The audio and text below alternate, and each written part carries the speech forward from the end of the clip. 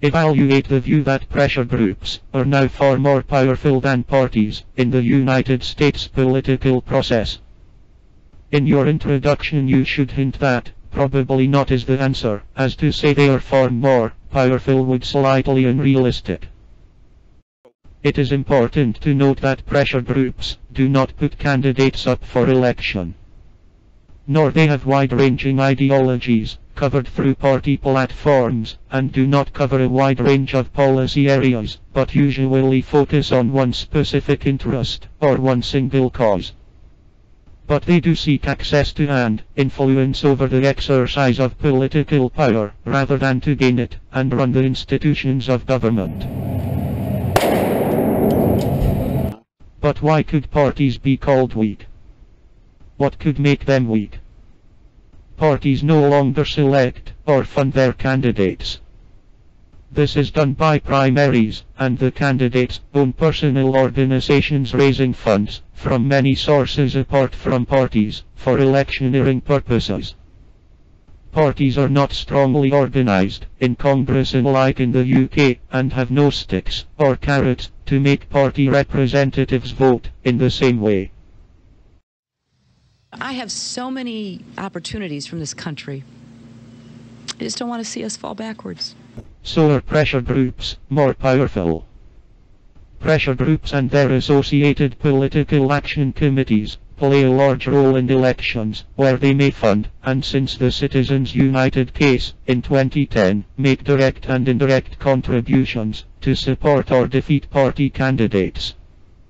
Their lobbying activities in Congress K Street Corridor/Revolving Door are extensive as they try and influence the outcome of the legislative process in Congress and the states. They may refer to iron triangles and influence peddling in favor of special interests rather than the national or public interest. Their membership is growing as the registered support of and identification with parties is declining. There are more people active in pressure groups than parties, and evidence, such as the 40 million members of the ARP, or the small membership of the NRA, may be given. Robin Kelly, who celebrated her win after acknowledging how much this was a vote on the issue of guns and the issue of the NRA as much as it was a vote on particular candidates. In conclusion, parties and pressure groups are different, and the power they exert are not really comparable, as they have different aims and purposes. It could also be argued that the elected representatives of the political parties are the only ones that can actually exercise power in the federal and state government, and in the branches of those governments.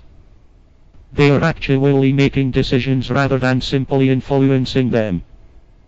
Pressure groups cannot exercise power in the same way, so in that sense, cannot be far more powerful than political parties, whose candidates have stood for elective office to gain power to carry out their ideology/platforms. Pressure groups do not have far more power.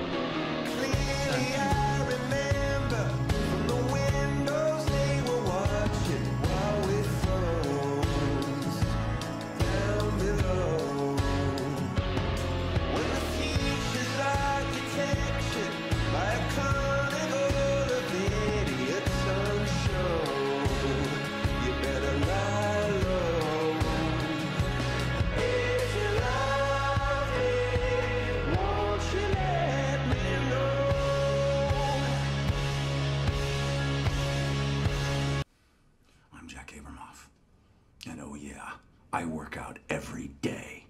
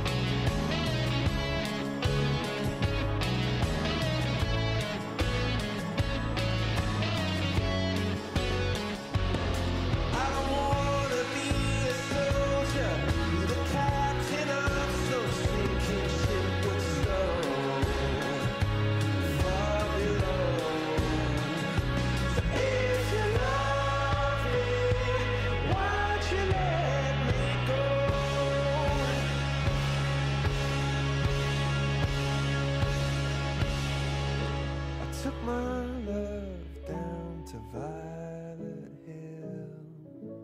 There we sat in snow.